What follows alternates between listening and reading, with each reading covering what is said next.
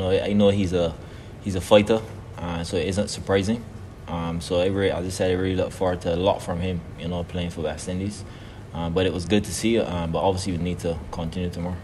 And were you just surprised at all that he just felt like he belonged to this level, at least on the basis of what we've seen so far? Well, I wasn't surprised. I knew him for a while, playing against him, and he always has, foot. He always takes his time on bat, and he bats long periods. So, no surprise at all. And as I said, I think he has a bright future, for West Indies.